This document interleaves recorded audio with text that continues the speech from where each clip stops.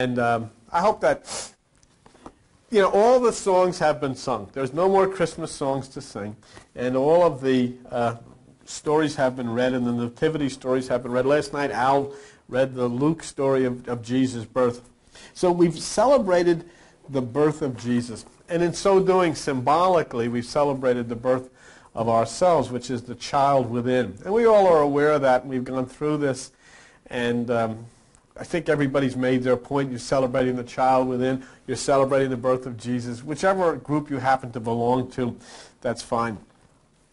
But the amazing part of this is that December 25th, which is, as you know, today, is a birthday that is truly universal and for the most part ignored. December the 25th. This is, if there's any spies here, this is kind of come as a shock. But December the 25th is not Jesus' birthday. I mean, I know this is difficult to deal with, but that's a fact. And the point is, in the nativity story that we have made our own, we have created a myth for ourselves. That story is a myth that applied to many of the mythological gods predating Jesus by hundreds, thousands of years. Whether you want to call it Adonis or Tammuz or Attis or Osiris, and there was always a virgin giving birth to a man god who wound up dying for everybody and then resurrecting. And that's an age-old thing. And of course, we have made this our own and said this is true for our particular hero, which in this case was Jesus. And then, of course, we gave him a name, which is a Greek name, and we gave a Jewish person a Greek name. So, the whole thing, we've kind of created ourselves for our own special little story. And I guess it has served the purpose of being a source of consolation to people. And if a myth becomes a source of consolation to people, that's fine. And there's nothing wrong with that. But actually, when we look at December the 25th, we have to understand that today is the literal birthday of the sun in the sky. And that's why all of the gods of mythology are born on December the 25th, because they all represent the sun, including Jesus, represents the sun. And how do we talk outside of this building to adult people, to get people to understand this? Because even though this is provable astronomically, scientifically, this is a fact, you can't share it with anybody. People who even would say, well, this might be right, but I don't want to hear it. And that's the sad state of affairs, because if you don't understand your own universe, if you don't understand, your own solar system, your own Earth, how are you going to understand yourself? How are you going to understand, what purpose you're supposed to have in life, and so forth and so on? But God's only Son, the light of the world, is born today. And who knows that? I dare say there are very few people, and everybody goes to church today. By the literal millions, people flocking to churches all over the world. They were in churches last night. And I dare say very, very few, if any, knew or know that today is actually the birthday of the sun in the sky. So is today Jesus' birthday? The answer is no, it is not. Today is the birthday of the sun. Or are they one and the same? Now you come up with something. The sun in the sky, Jesus, one and the same. And that would be the premise of this story this morning. And it's a magnificent story of the sun, the light of the world. And let's follow the cosmic clock and the clock of Scripture and trace the life of the sun. So we can do that. And this is the sun in the sky, whose birthday we celebrate today. And it starts back on page 583. If you have those little Bibles, and if you don't, see if maybe you could see if everybody could get one of your feet up nice and comfortable, because it's good to see these things. And it just takes a few minutes to look, and I give you the page numbers. Page 583, and in Isaiah chapter 7, we have the beginning of this what you would call celestial or biblical or spiritual or scriptural trajectory of the sun. Isaiah chapter 7 and verse 14, therefore the Lord himself shall give you a sign. Now I want you to see that. The Lord himself shall give you what? A sign. And this is very, very important. Now, just for a moment, just digress, go back to the first page of the Bible. Open the very first page of the Bible. Now the Lord's going to give us a sign, all right? And look at verse 14. Genesis 1, verse 14. Let there be lights in the firmament of the heaven. Those are the stars. And let them be for signs. So it says the Lord is going to give a sign. And the Bible says, let the stars be for sign. The sun is a star. And here then we are understanding something, because a virgin shall conceive, it says in Isaiah chapter 7, verse 14, the Lord shall give you a sign. A virgin shall conceive. Therefore, where should I look if I want to see the sun? I must look up into the stars. I must look up into the universe. And here we then see the beginning of this journey.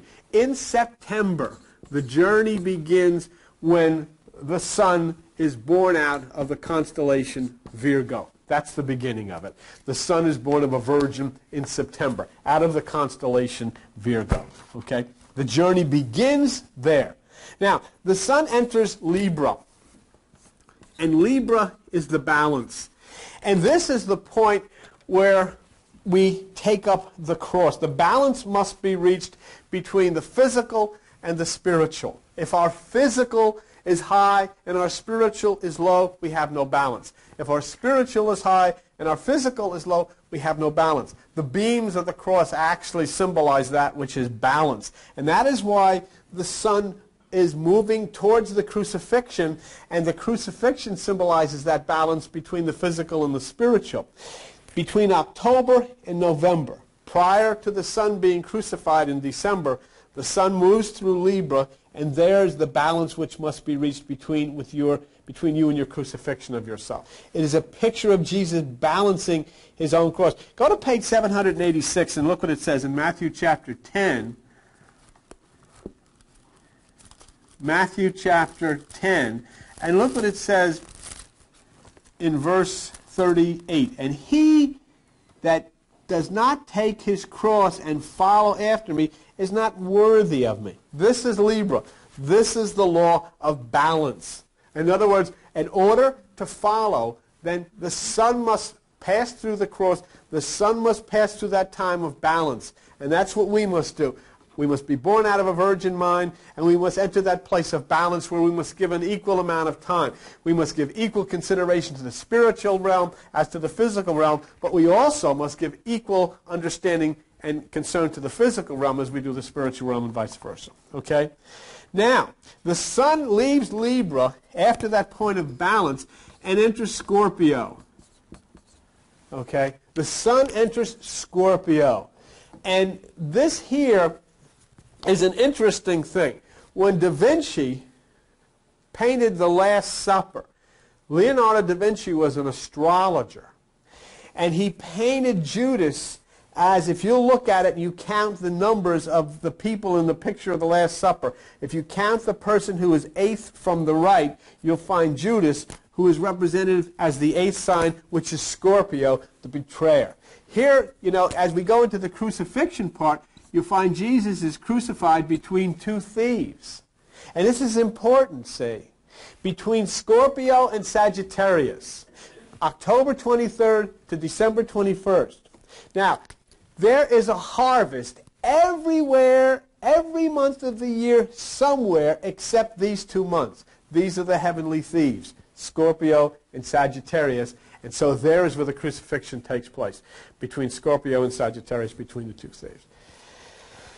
Then the sun enters a constellation called Crux, which is the cross. That's December the 21st.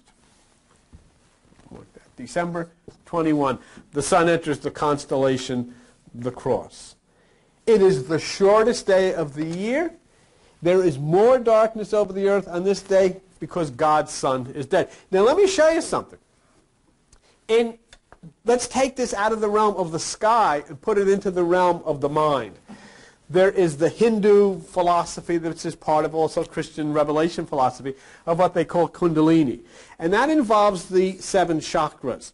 And you raise yourself up those 6 chakras, and then you hit that 7th chakra at the crown chakra, which throws open the right hemisphere of the brain, and then brings you to the point of new consciousness, which is symbolized by the number 9.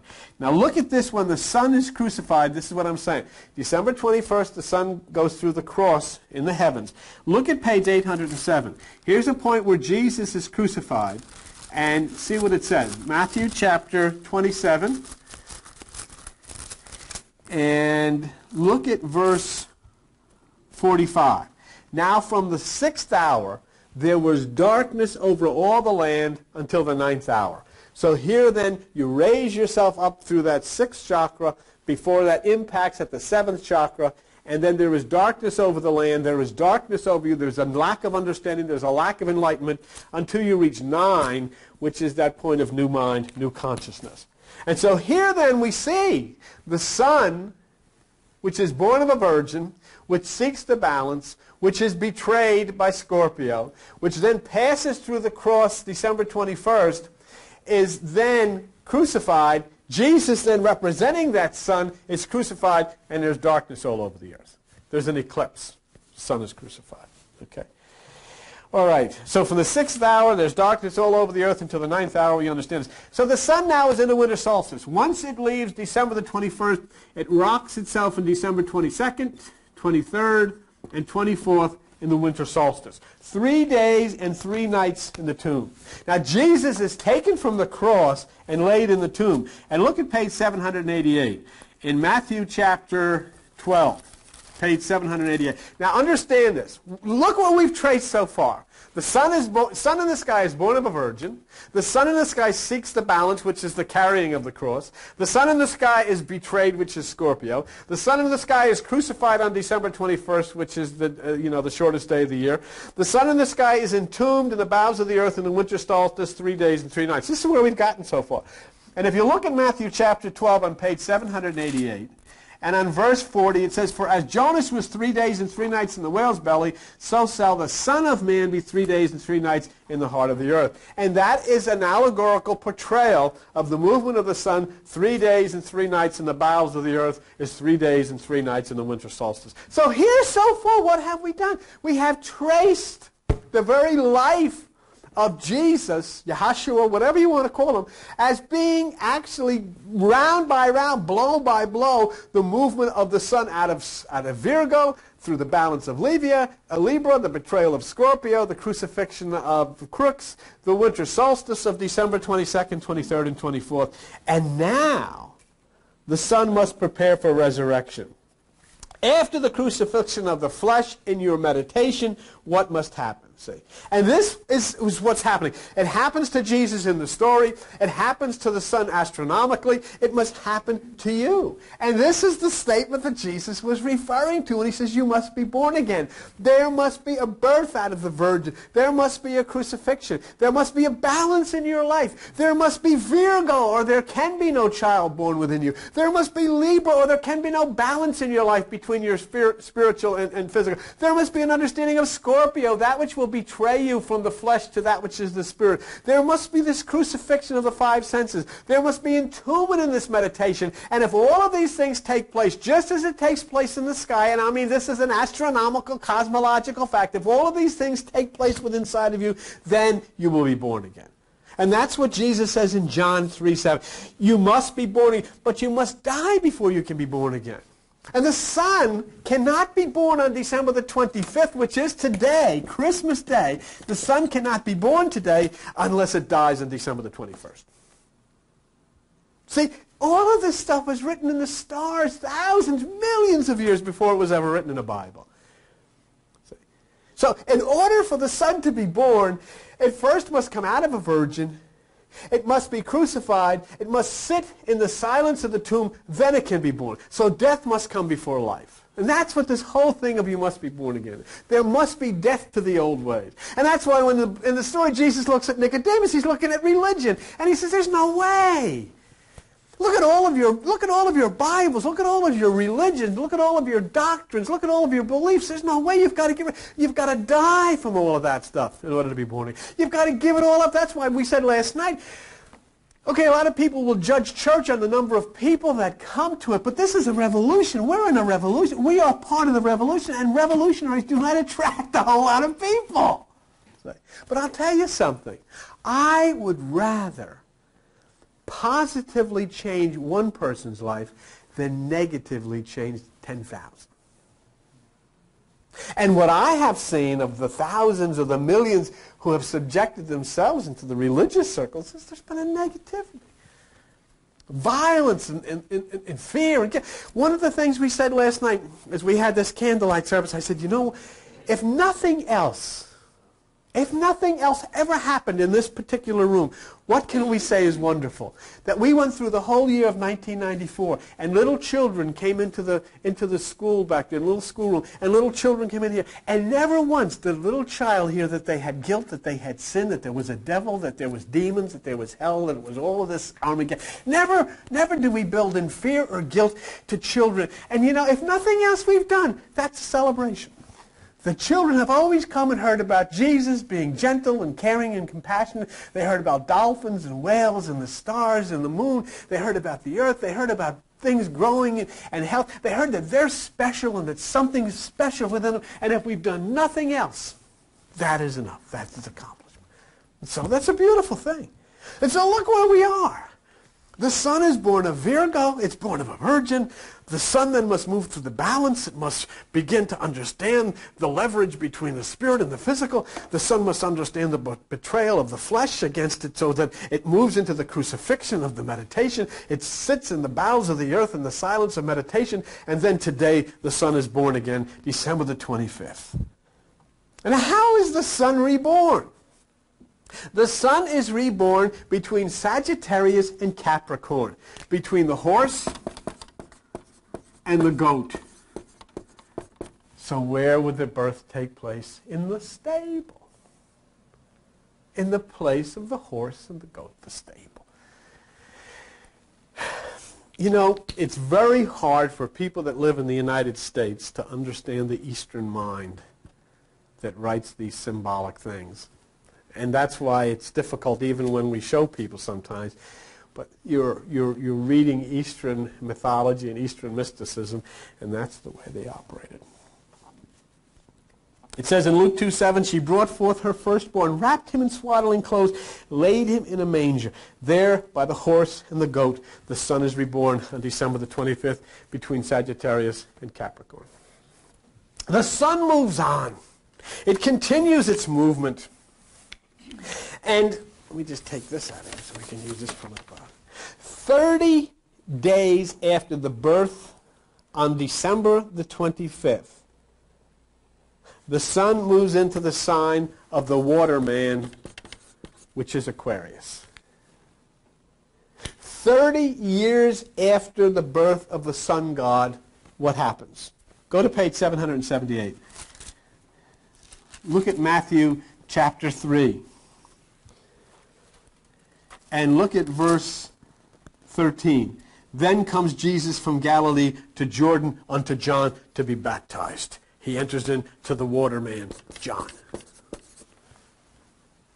It's right on the button. There's not one thing that's missed. And after he leaves the waterman, John, the sun in the sky leaves Aquarius. It moves on to the sign of the fish, Pisces. Go to Matthew, page 779. Go to Matthew chapter 4. Matthew chapter 4, verse 19. Jesus leaves John, and then he comes upon these people, and he says to them, follow me, and I will make you fishers of men. He moves on and selects the fishermen. The Son has been born of a virgin. It has gone through the balance of the cross. It has gone through betrayal. It is crucified on December 21st. It is entombed in the winter solstice. It is reborn on December 25th. It enters the waterman Aquarius. It moves into the sign Pisces. And everything is documented in the Bible step by step in the life of Jesus, the Son God.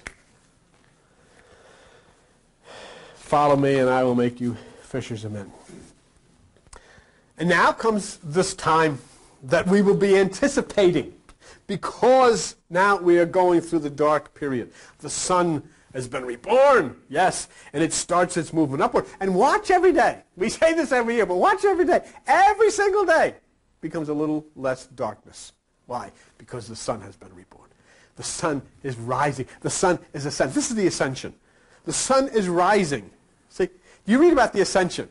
And the ascension says that Jesus will rise and was taken up into the clouds to sit at the right hand of the Father. Certainly, because the sun rises out of the bowels of the earth of the winter solstice and then will move up to the highest point and sit in the northern hemisphere of the eastern sky or at the right side and bring us spring and bring us summer. And all the flowers will burst forth and life will be given new. Why? Because the son was born of a virgin, because the balance was reached, because he overcame the betrayal, because he submitted to the crucifixion, because he sat in the meditation of the solstice, because he entered the waterman, because he selected that which was the fishers of men, and then consumed that which is the lamb and sat at the right hand of the Father. All of that happens by the sun in the sky. And that's why you have spring and summer coming on the heels of winter and fall. So it's a scientific fact. See? So the sun now moves to Aries. And Aries is the Lamb of God. When the sun moves into Aries, the winter is gone. And the ancient people would look at Aries and say, behold, the Lamb of God, which takes away the cold of the winter and brings new life to our crops and to our animals. The Lamb. Look at page 16. Genesis chapter 22. Okay. Genesis chapter 22 and verse 7. And Isaac spoke to Abraham. He said, my father, here am I. Where is the lamb for a burnt offering? So you've got to have a burnt offering. If you don't have a burnt offering, God isn't happy. Do you know what we do? We were talking a little while ago about the physical. You know what people do all over there are even religions today which kill little animals. I mean, how can people think that taking a little baby goat and killing it is going to justify with some god on some planet somewhere for the scuzzy things that they've done all of their life? But this is an easy way out, you know. Hey, I'm a scuzz, I'm a fakakta, I'll kill the goat. And I'll get off the hook. Say. Where is the lamb for the burnt offering? It is Aries. So the sun consumes Aries. It becomes the lamb that takes away the cold of winter. And here comes the sun raising itself out of Pisces and enters into Aries. And look what it says in page 864, the Bible, the book of John, page 864, the book of John, John chapter 1. And look at verse 29. John sees Jesus and he says what? Behold the Lamb of God which takes away the sin of the world. So here, born of a virgin in September, finding the balance between physical and spiritual in Libra, betrayed by Judas Scorpio, crucified December the 21st on the cross, 3 days and 3 nights in the tomb in the bowels of the earth in the winter solstice, reborn December the 25th today, moving through the waterman Aquarius, moving through the sign of the fish Pisces. And now, behold, enters the lamb. The burnt offering takes place. The fire consumes the lamb Aries, and the sign and the statement is made, behold, the Lamb of God. Certainly is the sun god. The sun god. And so here then summertime comes.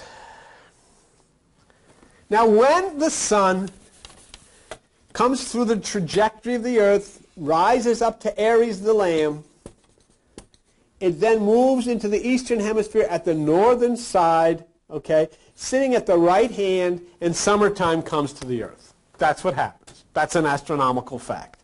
I want you to read page 829. And on page 829, look at Mark chapter 16. Mark chapter 16. And look at verse 19. So then after the Lord had spoken unto them, he was received up into heaven and sat at the right hand of God, the Son God. That's what it is. It's astronomy, it's astrological, it's cosmological. And everything that happened in the life of Jesus is portrayed in the stars. And what does it say in the first page of the Bible about the stars? Let them be for signs. And it says, Isaiah says, behold, the Lord will show you a sign. Then you should look up at the stars. Folks, just stop for me. And I know, it's Christmas time, you're tired, you don't need to listen to me and all this kind of stuff. But just think for a minute what this is all about. You've got 50 billion people coming and listening to the story, and nobody knows this. Nobody knows this. And I have showed you step by step this is a fact. And it says in the Bible, and you read it on the first page of the Bible, it says, God says that the stars will be for signs. You saw it. It says the stars will be for signs. You've read it yourself in the Bible. In Isaiah, it says the Lord will give you a sign. A virgin will conceive. Meaning all of this stuff is coming out. It's all written in the stars. And you saw it. And so after the sun leaves Aries, the Lamb of God, which is taken away, it moves into Taurus. Because prior to the myth of the Lamb of God, and we are saved by the blood of the Lamb, the myth of being saved was by the blood of the bull. And that was the ancient Mithra bull cult. And Mithra was born on December the 25th of a virgin. And Mithra was crucified for the sins of the people. And Mithra was laid in the tomb. And the priests of Mithra used to surround the tomb on the day of the spring equinox, which you know is Easter, and say, oh, rise up. You have saved our souls by giving your... And so forth and so on. And so we were saved by the blood of the bull. And that is the cult of the god known as El, of which the word Israel. Salvation in that cult was through the blood of the bull, and the bull sacrifice became very, very important. And you don't have to look at it now, but Exodus 29, verse 11, it says, you shall kill the bull before the Lord. This is Taurus in summer as the sacrifice, in the same way that Aries is the sacrifice in the spring. And so now the sun moves away and moves into Gemini, which is the twins. And this is Jesus' movement within the 12 signs of the 12 disciples. Very, very important here. Look at Matthew chapter, look at page 789. Matthew chapter 12 and verse 49. And he stretched forth his hand toward his disciples and said, behold, my mother and my brethren. He has reached Gemini. He has reached the point of the brethren, the brothers. After the sun leaves Gemini, the point of the brethren, it moves into Cancer. It's the time when vegetation begins to retreat back to the earth. And it is the time when Jesus sees the coming time of crucifixion. Oh, now the sun is getting ready. It has not peaked, but it's getting ready because it knows now it's starting to move back down to resume its trek again in this endless cycle. But before the sun is again born of a virgin, it enters into the sign which is Leo. Leo, the lion. And when the sun enters the sign Leo, it has concluded its journey. And I would like you to look at a statement. Go to page 1005, look at Revelation chapter 5, verse 5. The sun has concluded its journey in the constellation Leo, and the statement is made in the book of Revelation, in Revelation chapter 5, verse 5. And one of the elders said, weep not, behold, the Lion of the tribe of Judah. He has reached Leo. There is not one sign that is missed. There is not one movement of the sun through the zodiac that is not duplicated in this life. And in addition to that, let me tell you that Jesus in the Bible, in the book of Revelation, refers to himself as the Amen, which is the name of the Egyptian sun god. I didn't plan that, but, that's important for you. Go to page, just look at me, for the sake of an extra 2 minutes. Revelation chapter 3. Look at Revelation, I don't know what page it's on. Revelation chapter 3. Can you find that? And look at verse 14. And unto the angel of the church of the Laodiceans write, these things say the Amen. Amen is the name of the Egyptian sun god. So he's calling himself the Son. Not only is he duplicating the trajectory of the sun, not only does it say when he's crucified that the sun goes out, he calls himself the Son. Somebody tell me what page in your little Bibles is Matthew chapter... what page is Matthew chapter 2? Matthew chapter 2. What page is that on? Okay, go to page 778. Matthew chapter 2, verse 14. When he arose, meaning Joseph, he took the young child and his mother by night and departed into Egypt, and was there until the death of Herod, that it might be fulfilled which was spoken of the prophet, out of Egypt have I called my son. Who? Amen. The Egyptian sun god. Out of Egypt have I called my son, because they understand the myth of the sun god. You don't. And so out of Egypt has he called his son the sun god, so that you can understand this. See? You don't have to be able to read a Bible to understand this. You can look up at the stars. You can understand that which is the movement of the sons of the zodiac, then you understand which is the movement of the Savior. And I'll tell you something else. Jesus is known as the bridegroom because he said, I called himself the bridegroom. He says, hey, people don't fast when the bridegroom is with them. Why did he call himself the bridegroom? Why did he call himself the bridegroom? I'll show you why he called himself the bridegroom. And I don't know what page this is on either. Somebody tell me what page Psalm 19 is on. Psalm 19, what page is that on in little Bibles? And we'll see why Jesus calls himself the bridegroom. 471. Okay, go to page 471, Psalm 19. Now Jesus refers to himself as the bridegroom. Look at Psalm chapter 19, verse 4. Their line has gone out through the earth, their words to the end of the world. In them has he set a tabernacle for the sun, which is as a bridegroom coming out of its chamber. Certainly he's the bridegroom. Certainly he's Amen. Certainly he's the Egyptian sun god. Certainly he's born of a virgin. Certainly he has reached the balance of the cross. Certainly he's betrayed. Certainly he's crucified. Certainly he's in the winter solstice. Certainly he's born on December the 25th. Certainly he moves then into the waterman Aquarius. Certainly he moves then into the sign of the fish Pisces. Certainly he becomes the Lamb of God of Aries, sits at the right hand of the Father. Certainly the sacrifice of the bull is made in the ancient testament of the summer sacrifice. Certainly the Gemini of the brothers of the 12 is made as he is companions with the 12 which are the disciples. And certainly he moves into Leo and becomes King of Kings, Lord of Lords, the Lion of Judah. Certainly he's the sun god. What else can he be? And who knows that besides you? Not too many people. And then all the cycle begins again. And all of us must begin again and again to evolve to the point of the sun. Why? And what is this all about? All of this is about this. The laws that govern the movement of the sun also govern that which moves within you. It is the same law. And inside of you, in this part of your body, is a place called the solar plexus. It is the sun.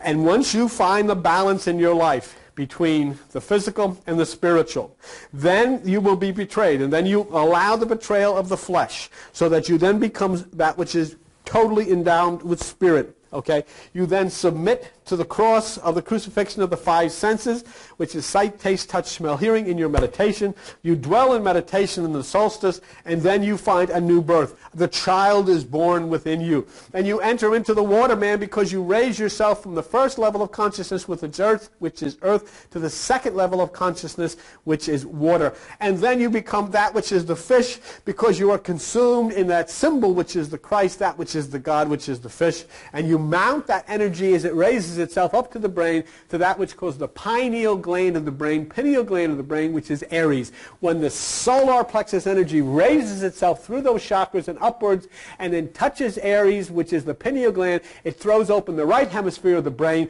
and summertime comes to your life. That's why all of this goes on in the stars. That's why it goes on in the Bible. And that's why it goes on inside of you if you'll let it.